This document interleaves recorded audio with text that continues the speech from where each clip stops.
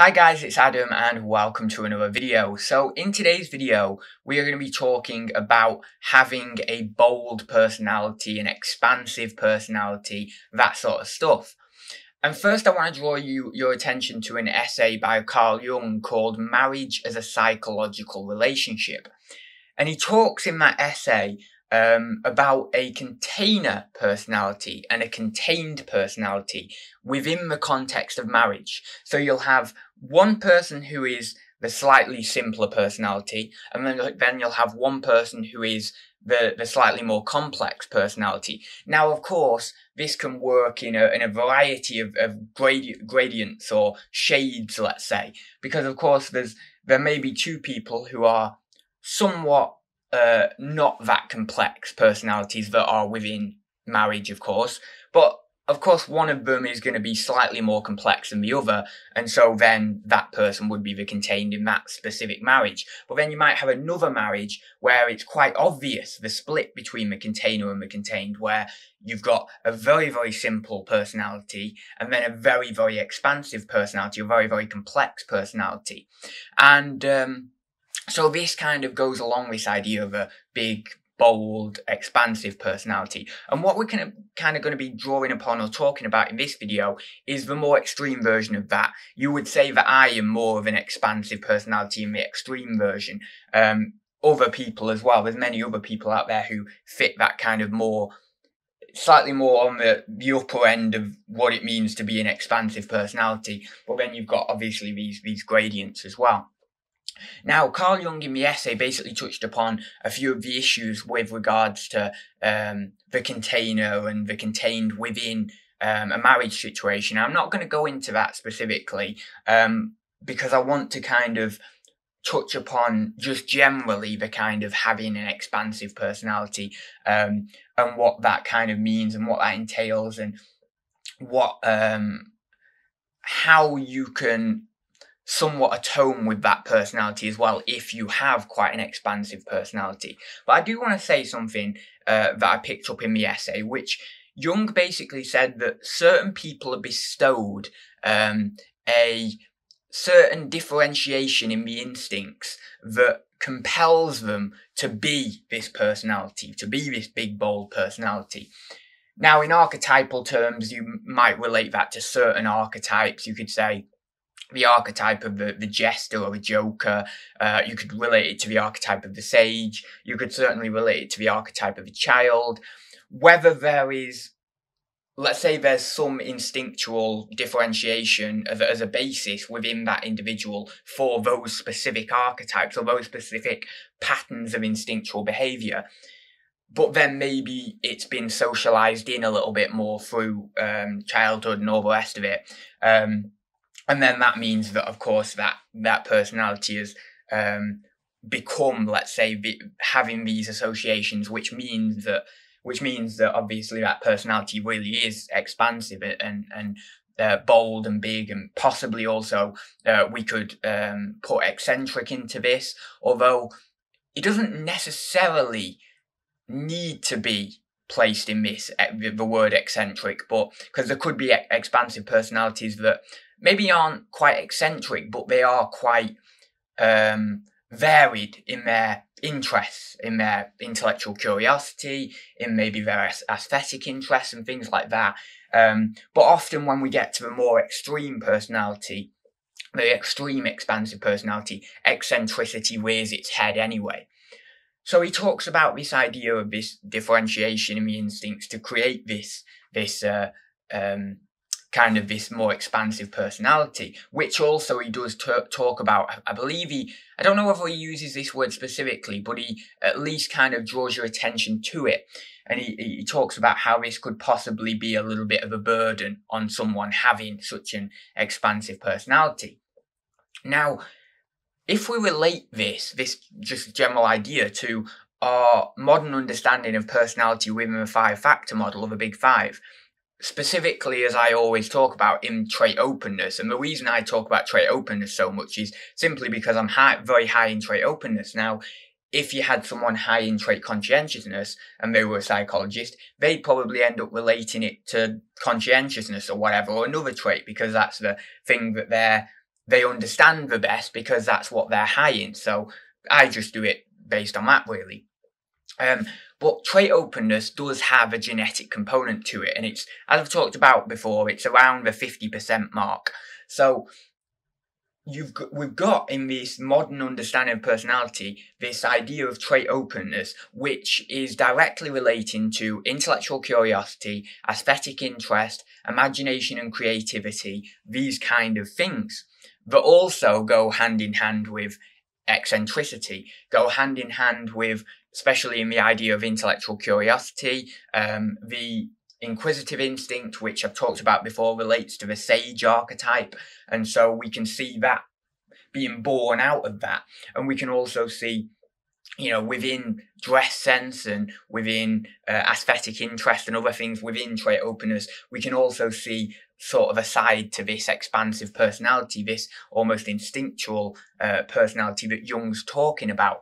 And certainly there is, we may argue somewhat whether there's an instinctual differentiated basis for that particular kind of personality, but we may not argue that it isn't genetic or isn't in part genetic, because certainly there is a genetic component there within trait openness.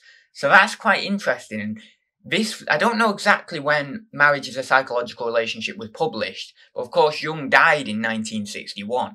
And so it was probably 30s, 40s, 50s, something around that, you know, maybe in those 20, 30 years, around that sort of time. And so it's very interesting because, of course, the ideas of the Big Five personality and the five-factor model didn't come around until, well, they got published around 1992. Of course, there may have been a bit of work and thinking about it slightly prior to that. But you can see how Jung's cottoned on to these ideas, and he's kind of had this understanding of this, how kind of trait openness works a little bit, way before it even happened. And he's related it to the instincts, which is a remarkable idea in itself, just in that one essay. I mean, it's genius. The other thing that about Jung, slightly getting off topic just for a minute, but I want recognition of this because it seems in Jungian psychology, this isn't really talked about that much as a good idea, as a really, you know, fundamental, really good idea. But Jung had this idea, and he talks about it in another essay. I forgot the name of the essay. Oh, it is The Love Problem of a Student, I believe. That was the essay. All of these essays are in the book Aspects of the Feminine, which is basically a compilation of certain different ones of Jung's essays. So it's in The Love Problem of a Student, and he touches upon this idea, and it's a genius idea. It's probably one of the most genius ideas in Jungian psychology, and it doesn't get talked about that much. And it's the idea of psychic puberty. And I've touched upon it very briefly, I think, in the Jung video, in the introduction to Jungian psychology that I did. But it's a counterpart, it's a psychic counterpart to physiological puberty. I mean, it's genius. It's absolute genius, and it just doesn't get talked about that much. But anyway, going back to the topic, so I really want to look into actually psychic puberty, just to finish on that, from an empirical standpoint myself, but also if I can find some more information on it by Jung, because there's probably little bits of writings he's done on it elsewhere. I don't think it's in archetypes or anything. I'm not certain. I don't think it is though, because it is kind of like a specialist thing, that really, isn't it? And it fits very, very well into The Love Problem of a Student. He might have mentioned it here or there, like he might have put the phrase in here or there to certain ones of his books, but I don't know whether there's actually the same level of detail talking about it as there is in The Love Problem of a Student. And even so, he doesn't go into major detail on it. I'd really like a good, maybe like a full essay outlining psychic puberty and the exact stages of it and all the rest of it. And he talks about, as I say, a little bit in The Love Problem of a Student, but not like crazy. And so I don't know. I might want to read that essay again and you know, see if I can pick out a little bit more gold from that. But yeah, that is a really interesting conception. But anyway, getting back to this expansive personality.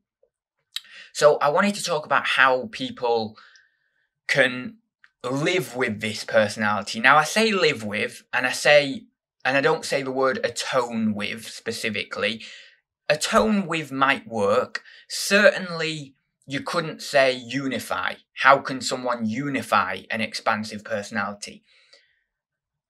Unfortunately, I don't believe, based on having one of these personalities myself and observing other people with these personalities, I don't really believe that you can unify it fully. And Jung also touches upon this in the Marriage is a Psychological Relationship, in which he basically touches upon this idea of unity and this idea of the container wanting to find some sort of unity, but always kind of not being able quite to find it because it's somewhat of an infantile desire. And I do believe that as well, based on my experience. I don't believe that an expansive personality can unify completely.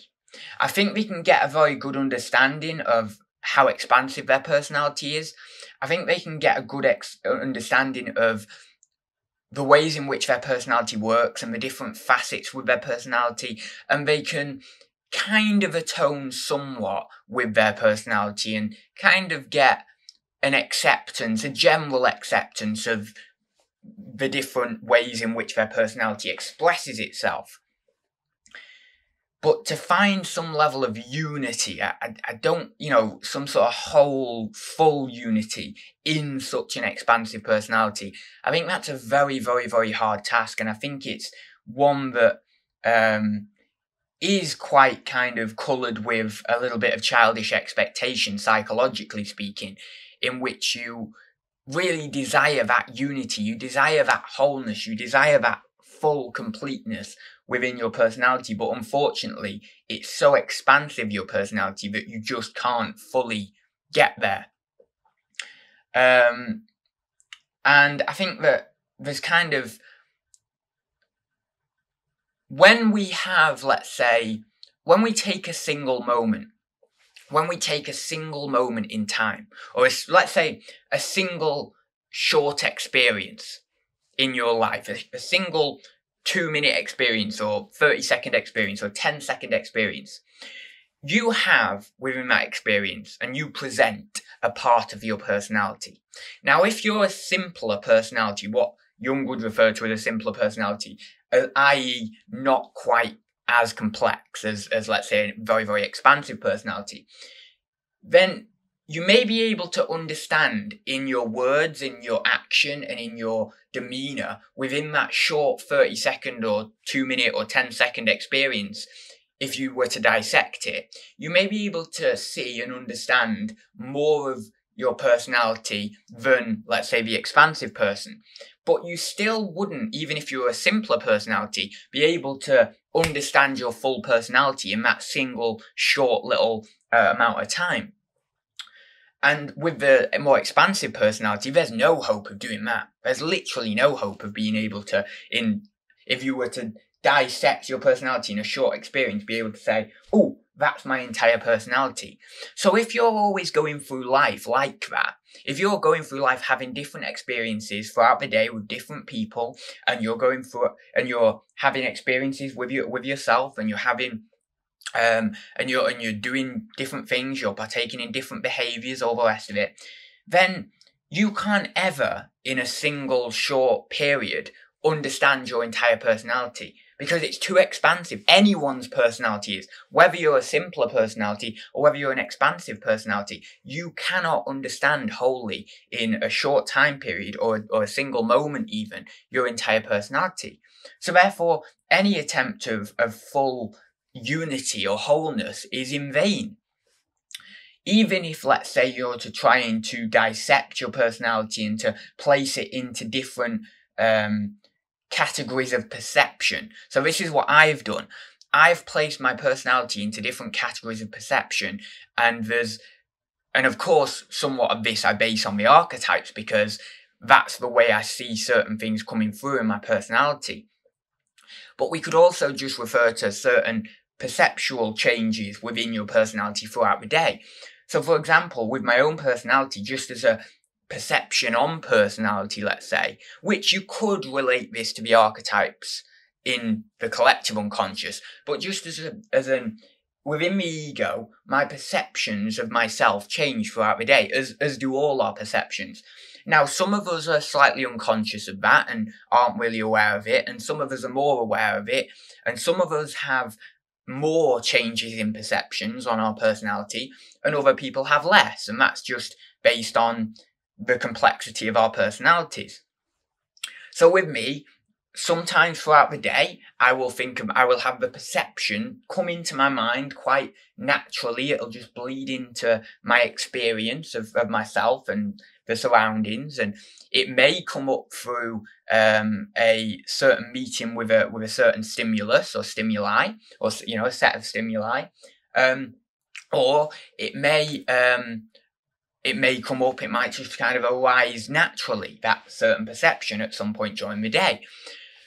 And so sometimes I'll think of myself and I'll be in this perception of an old woman.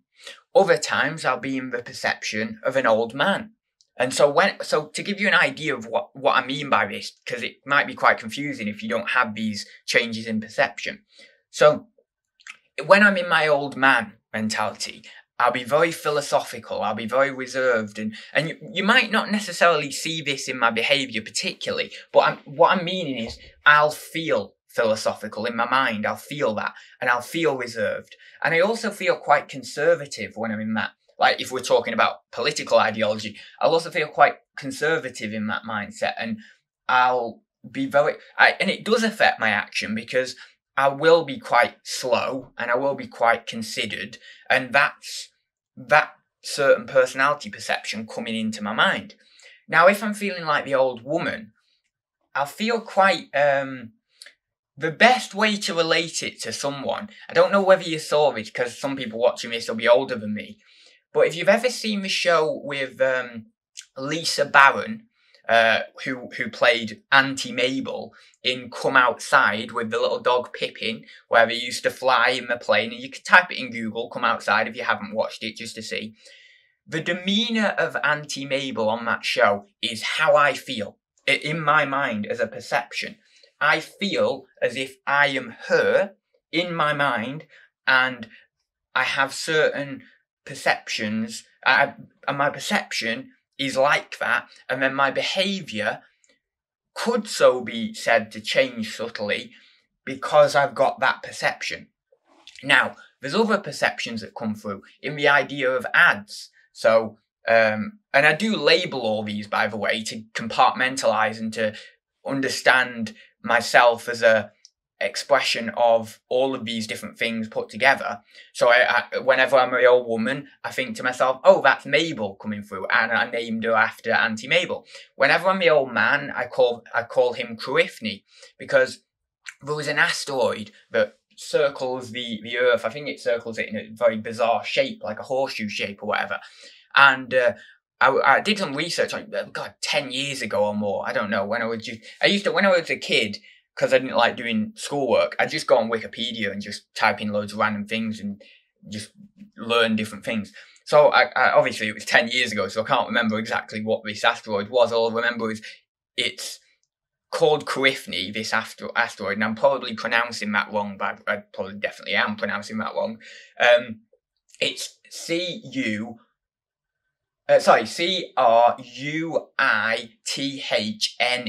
I believe. And it circles the Earth like once every few thousand years, and I think it does like a kind of horseshoe shape, if I remember the Wikipedia page correctly, but I can't see the Wikipedia page quite in my mind because it was like 10 years ago.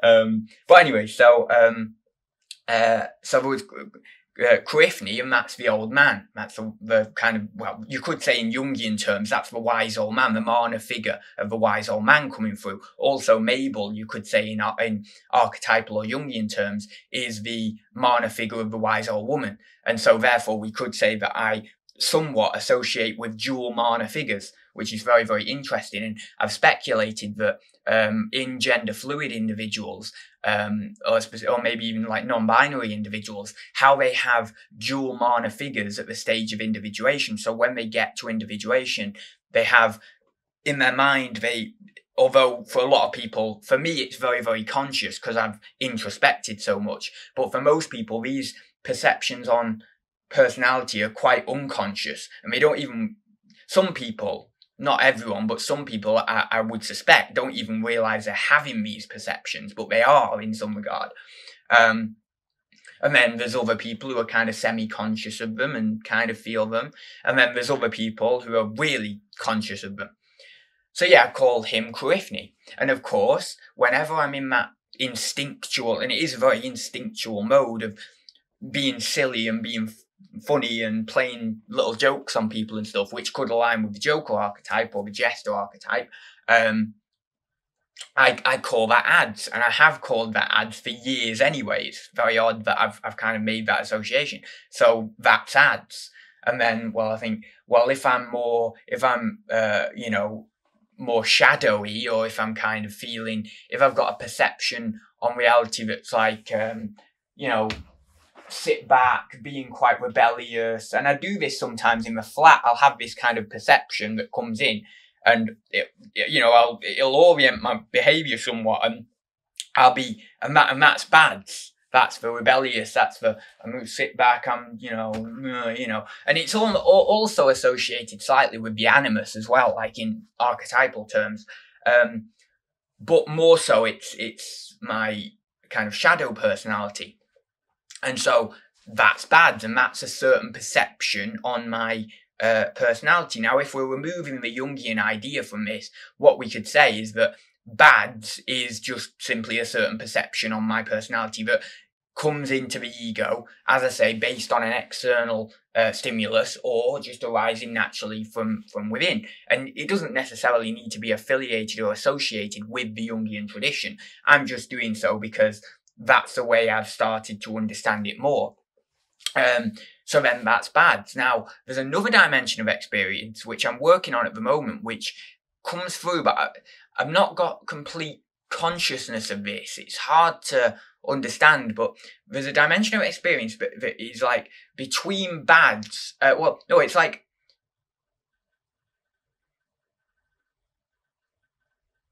almost a combination of bads and ads in a way, and it's round here.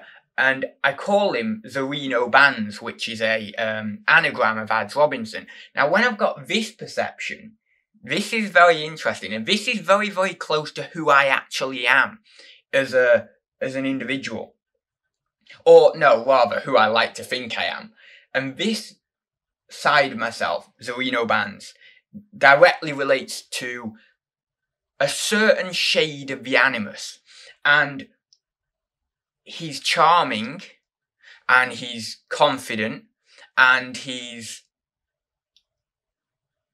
got all of those things that you associate with someone who is, let's say, a gentleman in a bar who is quite charming, and he walks up to a woman and all that sort of stuff, you know, and he's very kind of comfortable in himself, and he's not necessarily trying to be anything, but he is just this charming individual who is like that.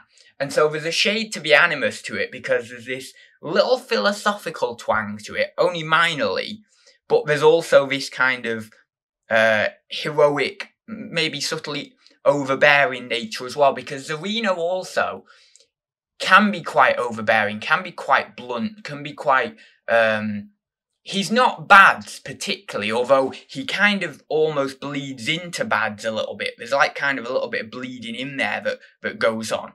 But Zorino is, he's kind of like got this little charm to him.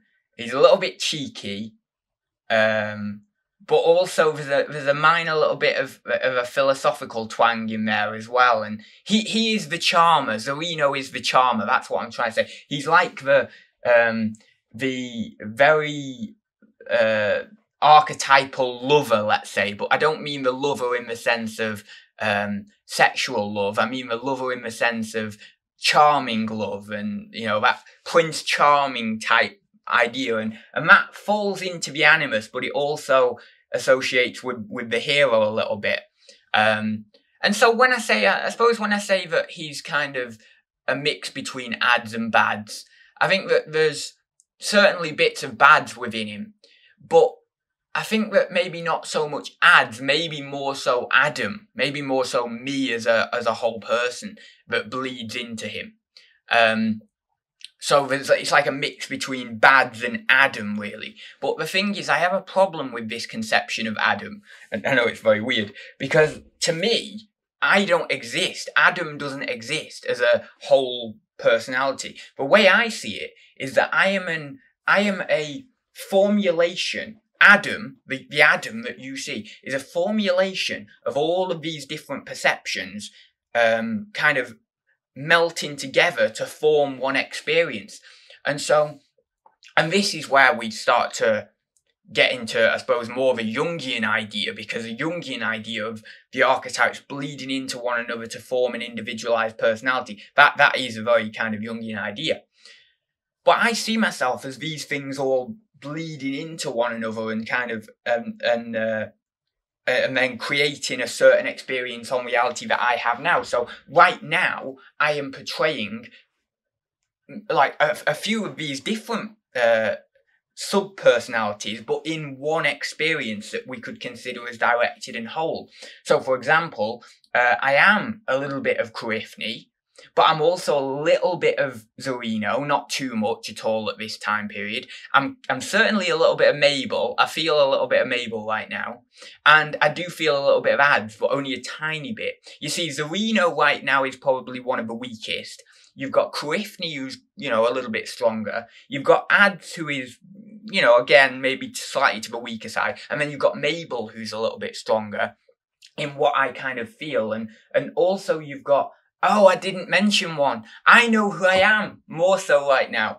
I'm Antalya. I didn't mention Antalya. So Antalya is the young woman. So she's the Antalya is basically, here's what it is. Zorino Bands becomes Coryphony and Antalya becomes Mabel. What I mean by that is, imagine that in my mind I've got Zorino and Coryphony, and I've got Antalya and Mabel, and those are the same people. Coryphony and Zorino are the same person at different levels in their life. Coryphony is the old, philosophical, reserved, conservative man who's very, you know, centered and very inquisitive and very has a lot of can never say that word, never pronounce it. Sagacity, there we go, has a lot of sagacity, is very sagacious. Whereas Zorino is his younger counterpart. So Zorino has a bit of a philosophical nature, but he's more kind of charming. He's got a little bit of a twinkle in the eye. He's also a little bit heroic. He's also a little bit overbearing as well, to a certain degree. So he becomes Coryphony, and then Antalya is the very, very insecure, you know, woman who's young, who hasn't had much experience. She's quite introverted. She's quite literary. She's quite kind of you know, intellectual, but she's kind of quite closed off and quite reserved and in need of a savior of a man, let's say.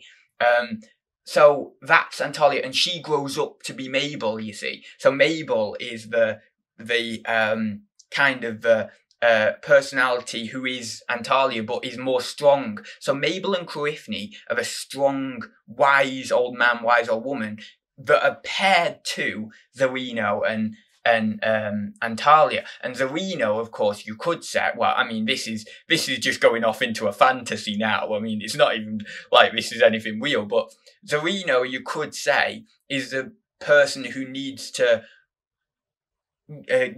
attain Antalya in a relationship, because he is the animus and she's the anima, essentially, or they're both the immature versions of the anima and the animus, and then Coryphony and Mabel are the mana animus. They're the mana personalities of the anima and the animus, and so they're more mature and etc. So so I don't see Adam. I don't think, well, yeah, I'm Adam. I don't think that. I think that's bizarre for anyone to think that they are who they are. That's a conception that I just don't understand. Like, do people actually think that? Do they think that they are, like, John? Or they think they're bloody Patrick or something? It's like, what? Wait, okay, well, you're gonna think that because I think if you looked into yourself, you're way more expansive than that. But okay, even simpler personalities are more expansive than that. So when you see me, so I'm probably actually quite a lot of Antalya. So really, right now, my perception is Antalya, a little bit of Mabel at the same time, because these can bleed into one another quite considerably. And there's also another experience that happens to sit between Antalya and Mabel, which is like a motherly-like figure. That's like a motherly-like figure. It's weird, but you have Antalya and then you have Mabel, and then there's like this almost motherly perception I can sometimes gain, which is in between the two. Although Mabel is quite motherly in her characterization anyway. Now, between Zarino and between Kurifni, because I have not as strong relationship with my masculinity as other people, I can see, and I've seen it in dreams actually, remarkably enough, that would actually typify this idea that I'm going to talk about. But I can't really perceive a father. Like, I can perceive Kurifni, and I have that perception. I have that perception in my mind. I am Kurifni at certain times. And then also, there's Zarino there. And I'm starting to flesh out Zarino. I'm starting to understand his perceptions within my, not only his perceptions, but his attitude within my behaviour. And I'm starting to get a better relationship with that side of my masculinity. But there's also, in between that, there's this kind of father-like figure, but I've not got as much, I can't really see it as clearly, but I've seen it in dreams. These kind of father-like figures have come up to me, and it's kind of as if it's Zarino, but grown up a little bit more. Because Zarino's still sort of my age. He's like my age, basically, is the way I perceive him. But there's like this figure that has come to me in dreams a few times over, in which he's like this man in his 40s or 50s, which is like Zarino in his 40s or 50s. It's very, very bizarre, but he has that same kind of behaviour, that same kind of charming nature, and that same kind of, I don't know, like, he's a little bit more philosophical than Zarino is right now. And he's more kind of, he is like charming, but he's got a subtle charm. Zarino has a subtle charm, but he's still quite heavy on the charm in a way, in certain circumstances. But this further along idea of Zarino is like, he's got more subtle charm, and he's got, yeah, he's kind of like he's slightly philosophical, and he's slightly heroic. He's a bit more heroic than Zarino. Yeah, and so there's that kind of thing in between them, and it's odd, and I'm just pulling it out of the unconscious slowly, and as I say, I've seen this in dreams as well, so I know there's some reality to that kind of figure there. So that's kind of, when I talk about an expansive personality, that gives you an idea of, I mean, of course, I'm just one on my own, I'm one on my own, I'm not, God, it was expansive as bloody me, but you could say that, or you could say someone who's just generally bold, has a lot of intellectual interest, has a lot of, maybe, again, eccentricity comes into it. We see the expansive personality quite a lot within physicists. We see it also quite a lot within, potentially certain writers as well. Certain writers can have quite an expansive personality. We can see it as well within certain people within philosophy, although, certain people, not all people. And so I'm trying to think of maybe some other careers that you can really see this expansive personality in between people. I was trying to think of maybe some good examples as well, but it's hard to think actually of some really good examples. Yeah, I don't know. I can't quite think of some like solid solo examples of this in like looking at certain people in the world and certain actors in the world. You know who actually did have quite an expansive personality? Robin Williams. He was very like instinctually expansive in his personality. I don't know what his relationship with, like, for example, intellectual curiosity or anything like that was. Although it could be very, very argued that he had a lot of emotional intelligence, because he was very good at being able to understand reactions of people and things like that, and be able to hit upon little things that he knew would work. So he certainly had a lot of that. But he typifies more of an expansive personality in that regard. The only other thing, I suppose, you could look at fictional characters like Willy Wonka and things like that. He has like a very expansive personality. There's loads of people, loads of famous people who have these expansive, like loads. I mean, I'm talking at the more extreme end as well. Absolutely loads, but it's just at the moment I can't, when your mind goes blank and you just can't really perceive certain individuals who have that, but you'd be able to find them out easily yourself. You'd be able to realize, oh, actually, that's what Adam's on about, and that's what I can see in that person, and he has this, a little bit more of this, and as I say, it's not a one-size-fits-all. It's not that you have to be an expansive personality, or be a container, as Jung would say. This kind of, intellectual curiosity, eccentricity, this, and this. But there's all different shades of expansive personality as well. Generally, is it that an expansive personality does have a little bit of eccentricity, does have a little bit of intellectual curiosity? Yes, generally, but there's other things that can go to it. And so it is hard to atone, as I mentioned, and we'll just get back to this to kind of finish off. So how can we help ourselves, and how can we feel accepted by ourselves within our own personality? I think it's hard. I think it takes time. I think it takes a long time.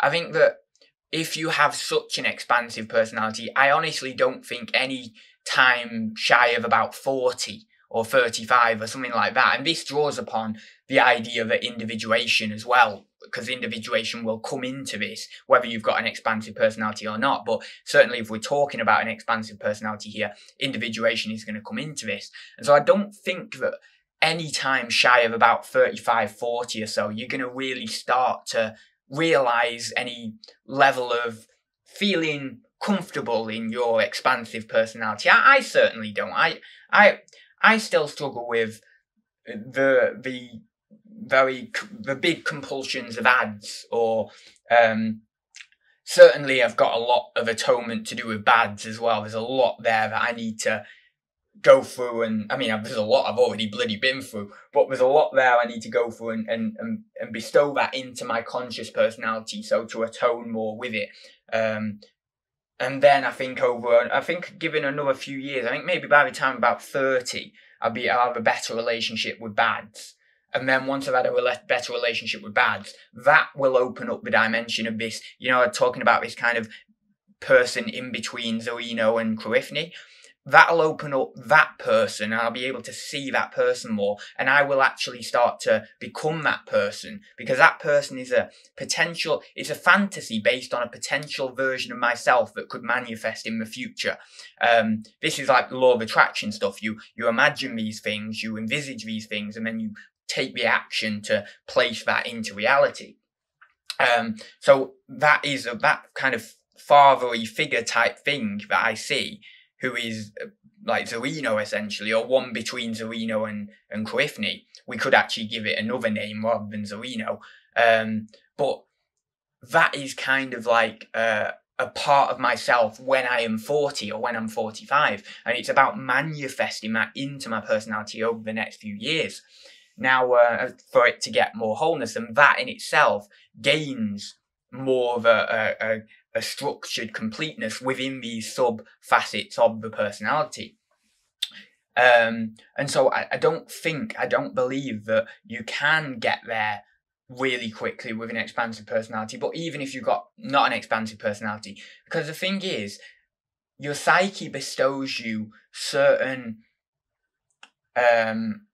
perceptions on who you are, certain ideas of who you are, and you can start to envisage these ideas of who you want to be in the future, or who you think you're going to be in the future.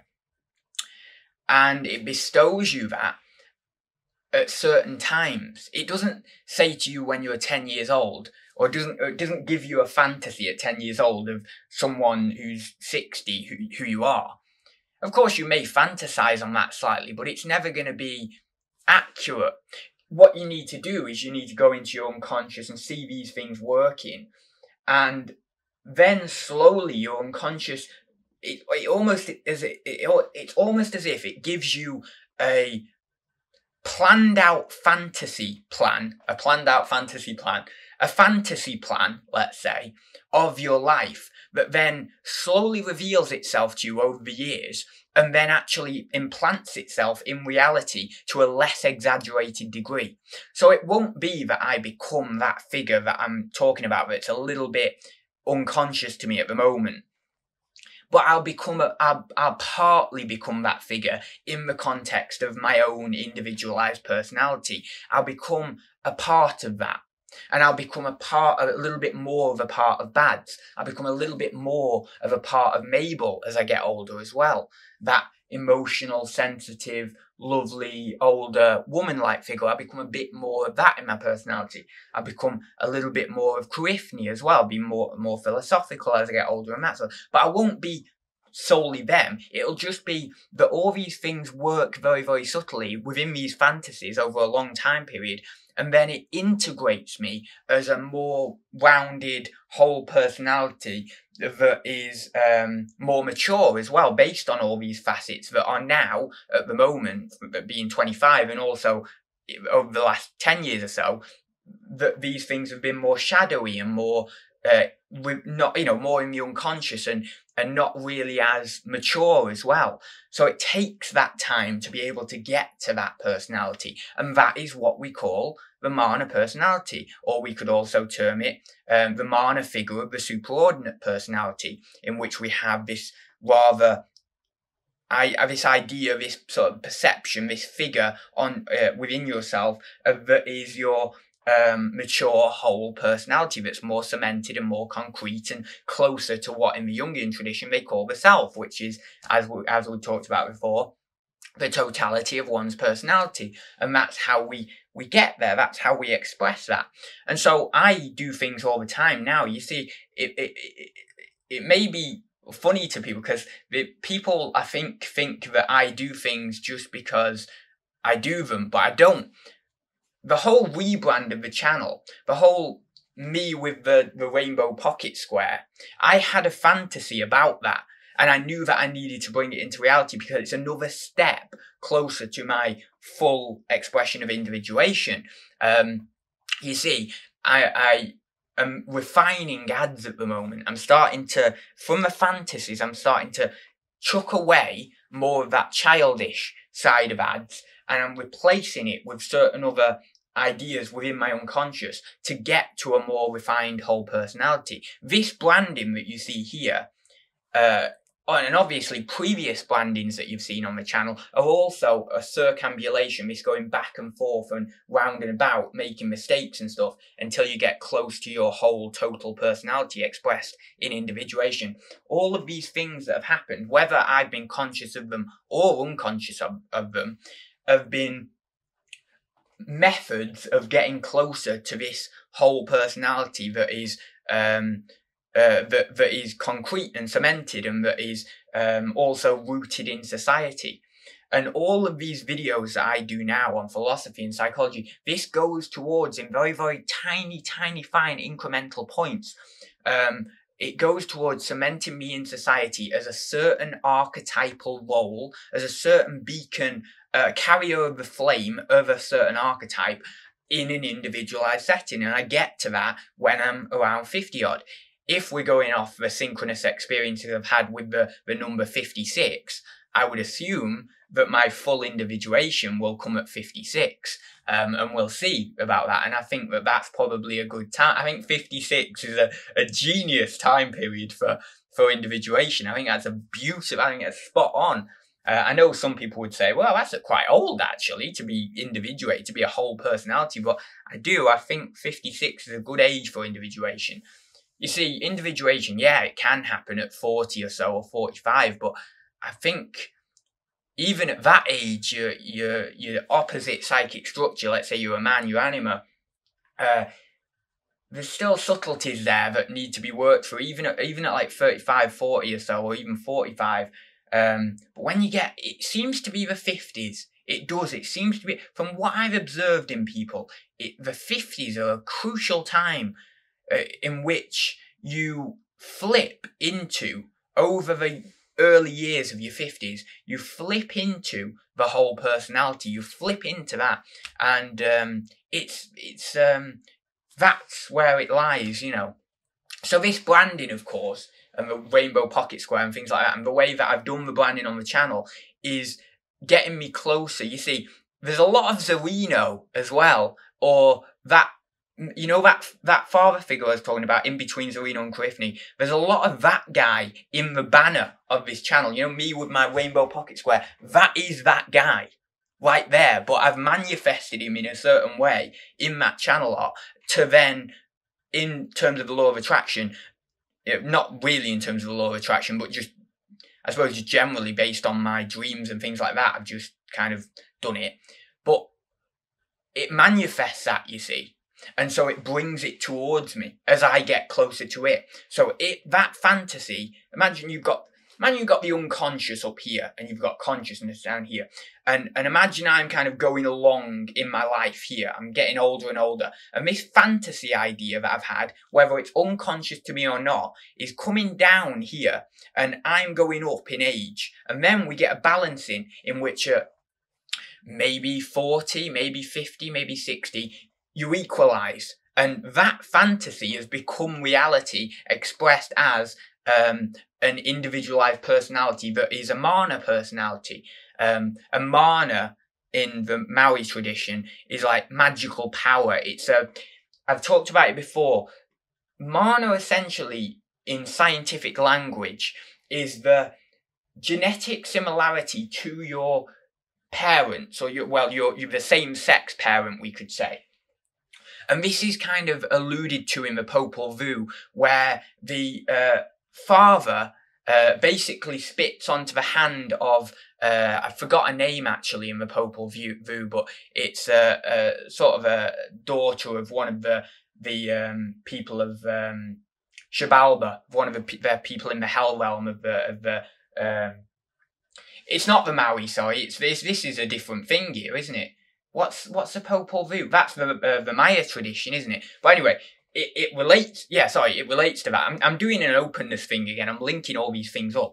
But when that father spits on the hand of the daughter, that's representative of the mana being transferred. You see, there's that. In turn, that action of the father, the head on the tree, spitting on the hand of the daughter, not his daughter, but one of the daughters of one of the lords of Shabalba, then makes her pregnant.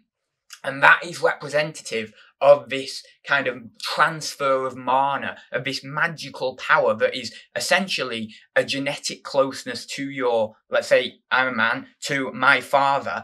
And then what happens in the mana personality, this is why it's called the mana personality essentially, or this is a good reason why it could be called the mana personality, is you express wholeness in the mana personality by atoning with your father and getting to the state in which you are an individualized person at the age of which obviously your father kind of was around when you were younger, like, when he's like 40 or 50 or whatever. You atone with that, and then you become the father essentially. And because you've got a genetic similarity with him, it's almost as if your expression of the Vimana personality is not removed from him, it's not removed from your father, but it integrates a part of your father, of course, with also your unique traits that you have. So it's a genius idea. It's an idea that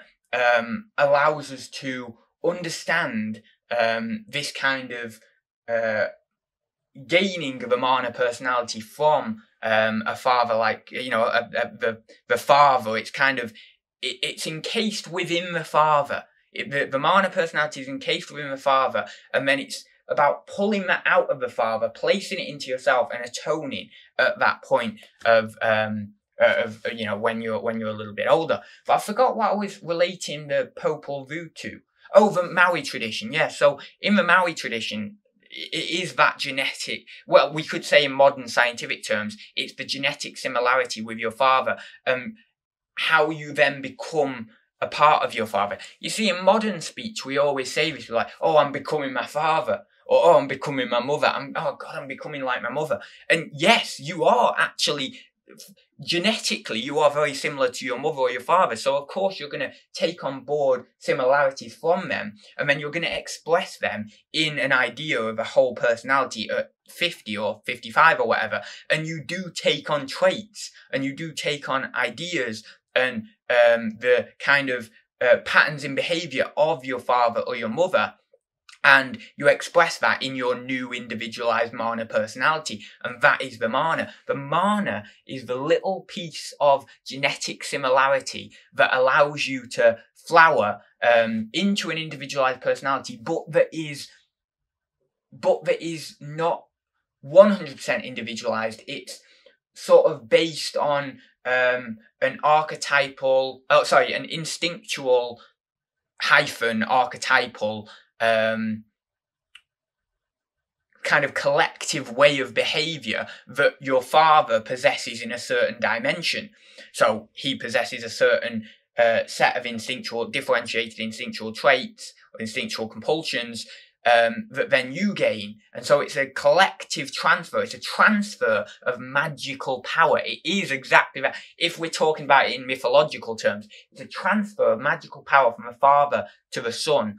And it's the son who then becomes the hero, overtakes the father, and then gains the Vimana personality at such an age. And so, not Zorino, but this shadowy-like figure is also, within him, is a part of my father. Within him, and it is very true, because when I look at him, although he when I've seen him in dreams and stuff, he looks nothing like my father. In fact, he looks really cool and, you know, all this, but certainly in some instances I've seen him in dreams. And one time he wore, holy shit. Oh my God, in a dream, oh my God, about 6 months ago, he was wearing a waistcoat and a tie, and he had a grey beard, slightly grey beard, like stubble, and he had like a grey hair, but you know, like those old people, well, not old people, but you know, like those people who are like 45 or 50 who are really cool, and they have the hair like up like that, and he had like grey hair, but it was spiked up, and it was really cool, like I have it now. Okay, that's weird, but it's like I have it now. And he had a waistcoat on, and I've just realised, the banner to my channel, I have a bloody waistcoat on in it, and my hair's done up. So it's been placed in reality. Like, I was unconscious of that partly as well. I mean, I knew what I was doing partly with putting that in there, but I didn't realise fully. Jesus. Anyway, so it is like that, and you become that. Your psyche kind of makes you become that over a long time period. And this is done naturally in natural individuation, or it's done consciously in conscious individuation. Well, it's still done naturally even in conscious individuation to a degree. But within conscious individuation, when you get to conscious individuation, you have more of a consciousness centered around obviously the self and realization of the self and the total personality. But you also have kind of some consciousness towards, or you may have some consciousness towards the psyche itself and its patterning processes, if you so look into it and things like that. So it's genius. That's what the psyche does. That's how it flows, how it comes out, how it keeps going, and how it integrates an individual. It's absolutely marvellous.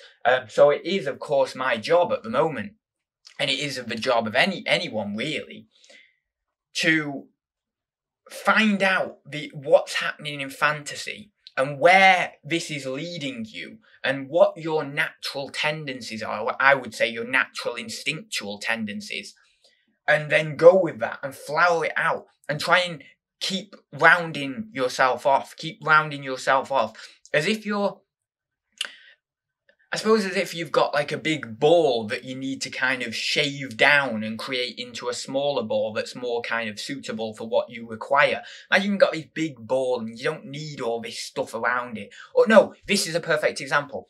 You've got an ice block. And you want to carve something out of the ice block. Now, I believe it was Lao Tzu or it was one of the Taoists anyway, who said that the figure within the ice block, or the figure within the stone block, it wants to come out of the block. It's already implied within the block. So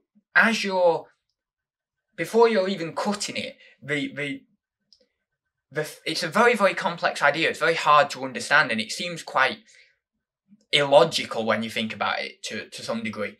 But the figure is trapped within the stone or within the ice block, and when you're cutting it out, it's almost as if the potential of the figure is already in there, already cemented in that block. And when the person cuts it out, you're actualizing that potential that was already there and that already could be actualized. It is a complex idea, but it's interesting nonetheless, because the potential for a certain figure out of a stone block is obvious. You know, every stone block that you have, if you've got a carver of stone, that carver of stone can see the potential in that block for a lovely figure of a Greek god to appear out of it by them cutting it. So you've got that, and that's what it is. That's kind of what it's about. It's about finding that in the fantasy and then bringing that forward into reality, into the whole personality, and then being able to obviously then be a representation of that. You are that individualized personality.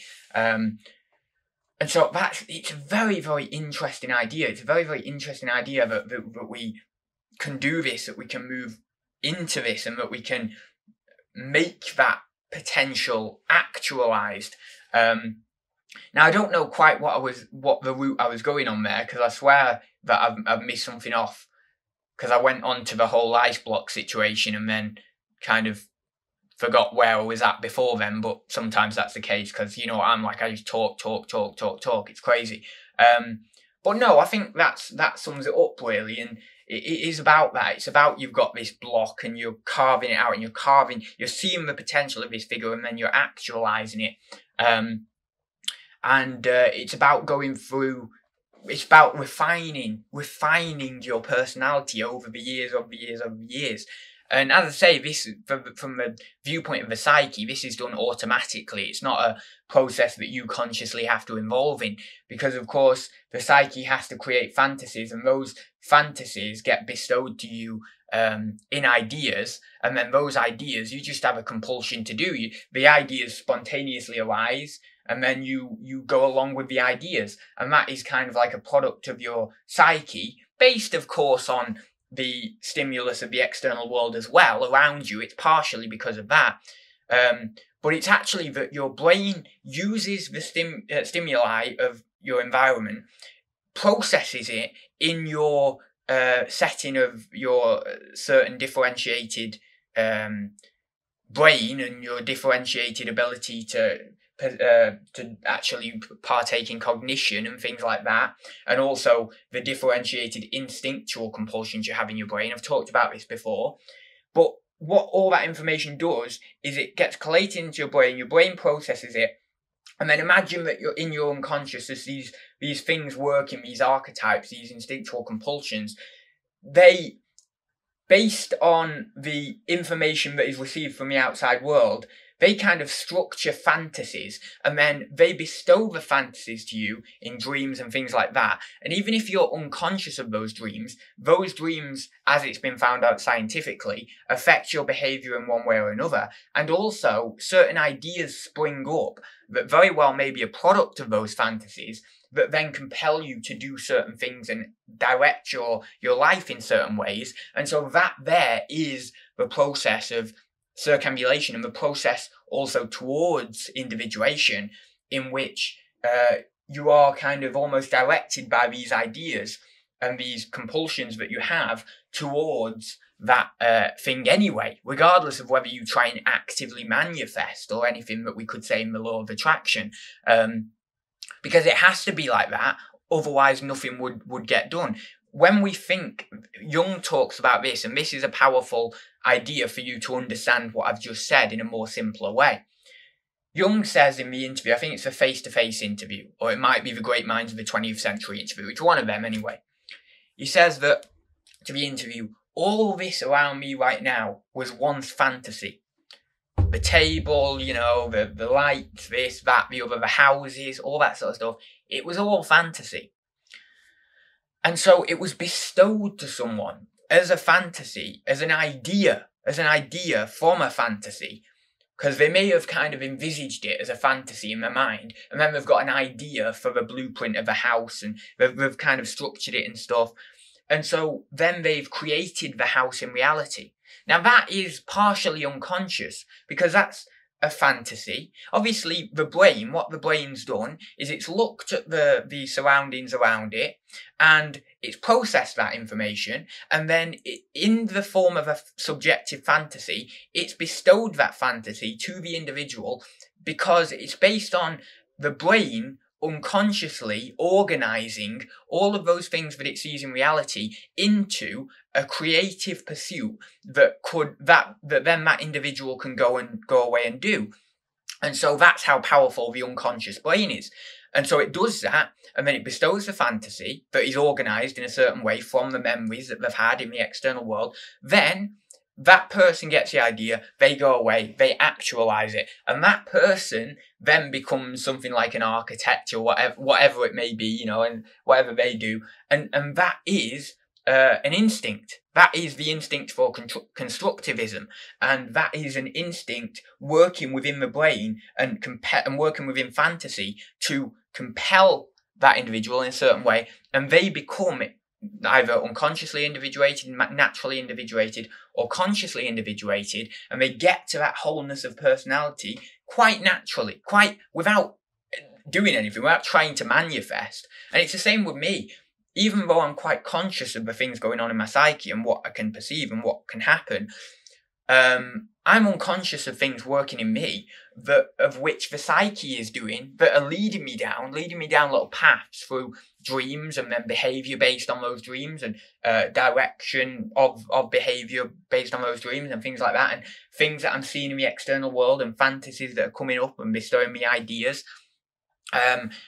Those things are working unconsciously in me to take me in a certain direction that maybe I'm not fully aware of. So it's genius. I mean, Jung was a bloody genius. How the hell did he know this stuff? How the hell? It's not possible. It's not possible. He couldn't have known. How could he have known? The only reason I know is because I have his books to be able to know. If I didn't have his books, there's no way I'd know this stuff. I'm an idiot. I'm a bloody idiot. I don't know. It's genius. It's genius. How the hell did he know this? It's not possible. God, it's just not possible that he knew this stuff. The level of introspection, the level of understanding that man must have been at. It's ridiculous. It's ridiculous. But there we go. That's how it is. It's mental. It's mental. Of course, as I've talked about, socialization kind of plays its role in terms of the things around you act as stimuli for obviously the differentiated brain to act in a certain way and to draw up certain fantasies and to have certain ideas. So of course, socialization, although I may have said it subtly in the past or indirectly in the past as not really counting for that much, I don't really think that, to be honest, upon hindsight, because I think that socialization does count for a certain amount. But generally, it's this differentiation in the brain that lends people towards a certain directed behaviour that then means that they structure things in a certain way, and their unconscious mind structures things in a certain way to go down a certain path. But I don't think socialization counts for nothing. I think that it's a factor in the process. Let's say it's a factor in the process. So anyway, I'll leave it there. So all I would say, just very briefly, based on the expansive personality, if you've got one, is just follow it as best you can and read what you want to, like, for example, in the sense of intellectual, I'm looking up there because I've got my books, in the sense of intellectual curiosity, read what you want to read and enjoy the intellect and enjoy going down the routes that you want to go down. I would say that in terms of eccentricity, there's not a lot I can say on that. All I could say from my own experience of being quite eccentric is just embrace it the best you can. You're going to feel kind of like an outsider a lot of the time, or sometimes. Luckily for me now, I don't feel as much of that because I'm slightly more accepting of it. But years ago, I felt terribly like an outsider. I felt terribly like unaccepted. I felt terribly like I've got too much. It's too much for me, this personality, all the rest of it. But I think you can just do the best you can. And there are always going to be times you're going to feel like your personality is a little bit too much for others. Because the fact is, unfortunately, your personality will be too much for some people. And there will be some people who just can't cope with it. And the best thing to do is just be yourself. And if those people can't cope with the personality, then you're just going to go your separate ways anyway. That's just going to happen naturally. So I wouldn't worry about it too much. It's just that some personalities don't click. A lot of personalities I've found with experience do click. A lot more than I first thought. I was a little bit stupid on that, or ignorant on that. I thought that maybe more personalities wouldn't click with me, or with other kind of expansive personalities, or other variants of different personalities, then I was thinking, I thought that maybe there wouldn't be that many, but actually a lot of people do click. It's quite a higher percentage of people who actually, although their personalities are very, very different, they can click. Or even if, let's say, there's people with quite similar personalities who you'd think would clash because they've got similar personalities, sometimes those people can be great friends and stuff. So, it's higher than you think. But I'd just say just keep going with it and just accept to the best degree you can your eccentricity, and don't lose it. Don't lose that eccentricity. Because for a long time, I went through this for about 6 months or more, or a year of introspection, just, around these kind of things, these ideas, among other things that I was introspecting of on at the same time, of course. But this was a big one for a while. Is my eccentricity solely a product of a neurosis, or is my eccentricity solely a product of a neurotic tendency? I've introspected enough just about at this point, I feel, to say that no. To say that it is inherent. It is in part of it. Of course, maybe there's part of it that's socialized in terms of me being more eccentric because of being in a certain socialized setting. But part of it is inherent. It's innate.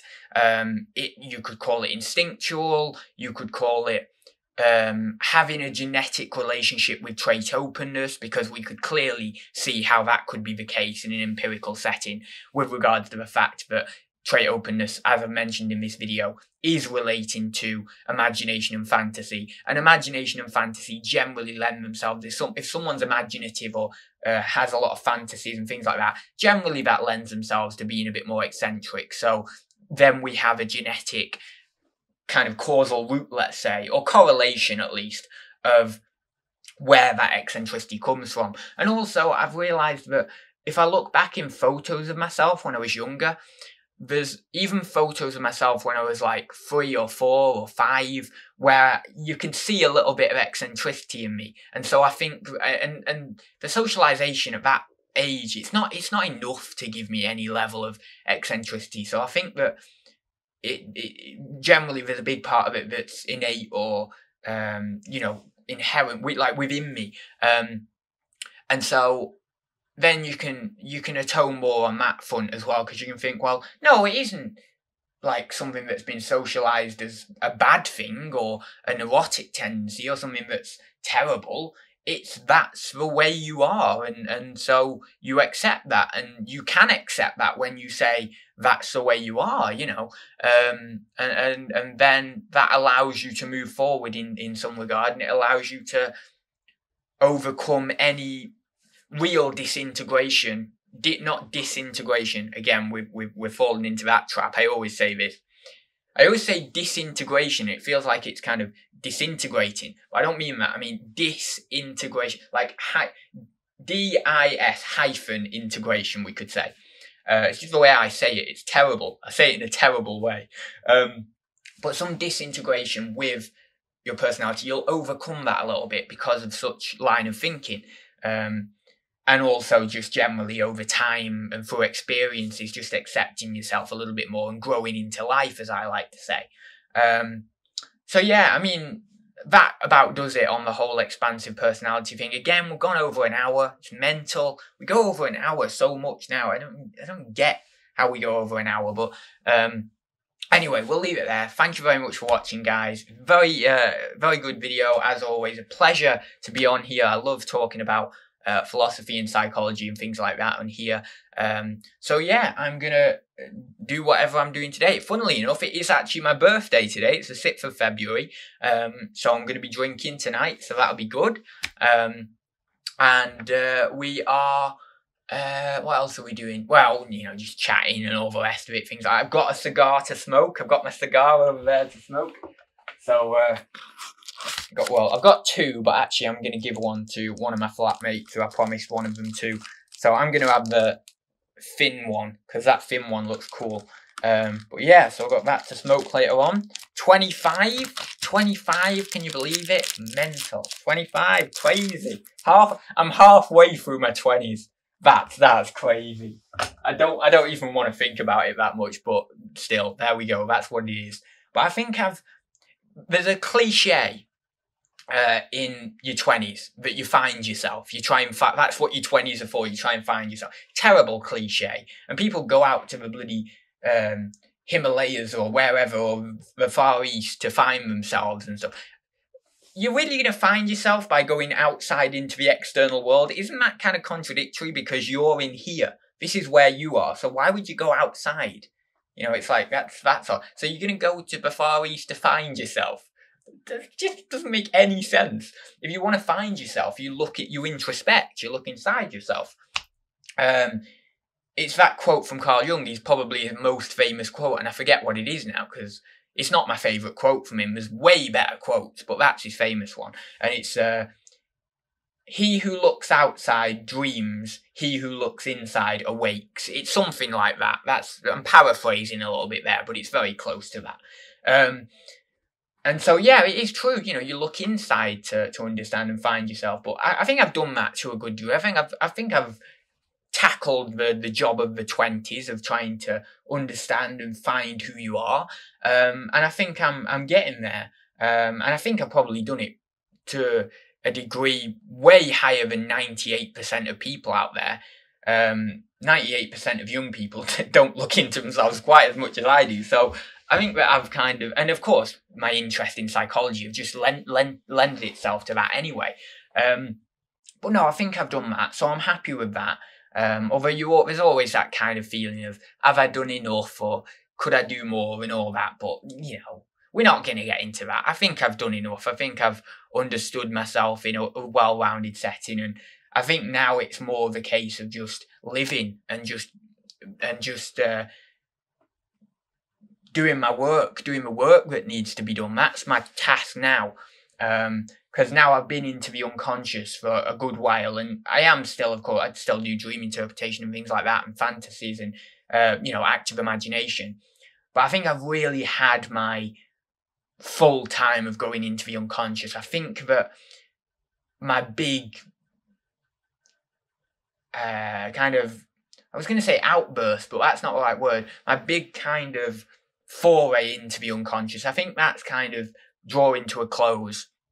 And it's been an interesting kind of 2 to 3 years, really, if we're including spirituality and stuff, probably just over 3 years or around the 3-year mark. It's been interesting, and it's taught me a lot. And I've been to places that, God, like Alan Watts said, I'm gonna use the phrase that Alan Watts said. In spirituality, I've been to places that I never thought I would go to and all that. He says something like that anyway in one of his talks. And it's very true, and I understand what he means by that now, because Jesus, the places I have been to, in my own mind, in mystical experiences, in things like that, I mean, in dreams, God, my God, in dreams, Jesus, places I've been to in dreams. So, I think I understand that now, and I think that it's time that my spirit comes forth, let's say, and I get on and I do the work, and I try and understand myself in a different dimension, in a more, as I would term it, an extroverted realist dimension.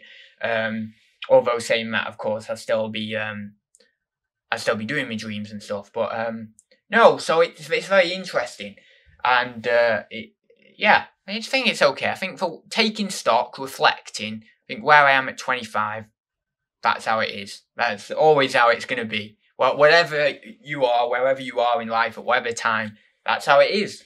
You don't need any more of a comment on it than that. That's how it is. And if you don't like it, then you have to change something. If you do like it, then you have to say, well, well done, And then you think, well, let's move forward with whatever we're doing next. So I'm going to leave it there. It's actually 1:45, so I'll probably get some lunch now. I've not had any breakfast. I had a little bit of cookie dough. Yeah, probably not the best thing to eat for breakfast, but we get these little cookie dough things from Tesco, right? And you're meant to bake them in the oven, but we don't bake them. Well, I don't bake them.